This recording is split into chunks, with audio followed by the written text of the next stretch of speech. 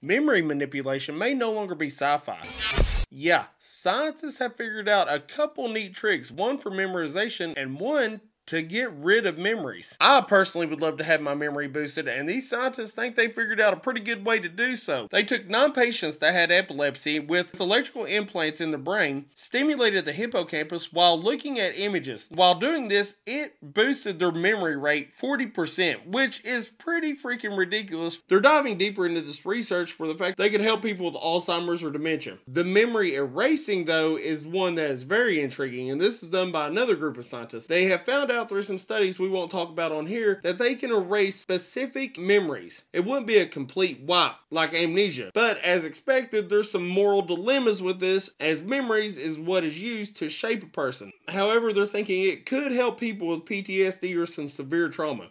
I don't know, I found it pretty interesting though. Figured y'all would enjoy it. Have a great day.